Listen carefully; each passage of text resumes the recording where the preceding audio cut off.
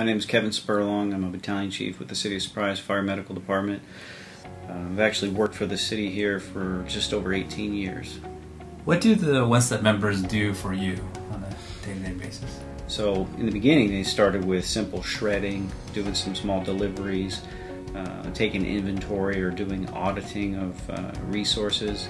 And then I started to capitalize on their ability to do data entry. So we changed RMS systems. So once we started to see that they could work really well in the computer systems, we started to add and vertically stack them with different tasks. So each morning they actually have a really large amount of work that goes into our records management, so our RMS system.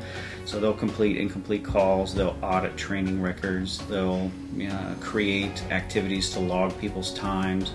We've utilized them for a ton of different data entry items relating to buildings, risk assessment, incomplete data, and then sometimes when I'm doing advanced reporting I'll find like errors, and then I'll identify it all on a spreadsheet, give them like 2,000 lines of data, and then they'll go through and change it all and update it. So it's been really wonderful.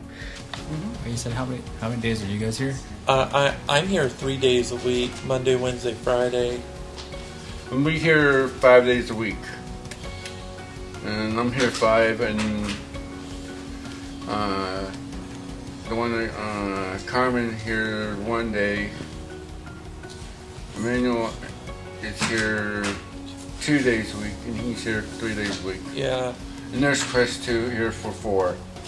So has the fire department ever partnered with an organization like One Step in the past that you know of? No, I'm not 100% familiar if we ever have or not. I've been here for a long time, and I don't think that we've ever had a collaboration like this.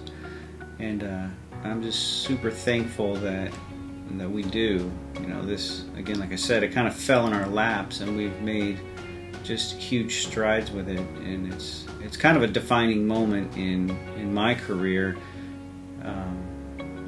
It's been one of the best things that we've ever done.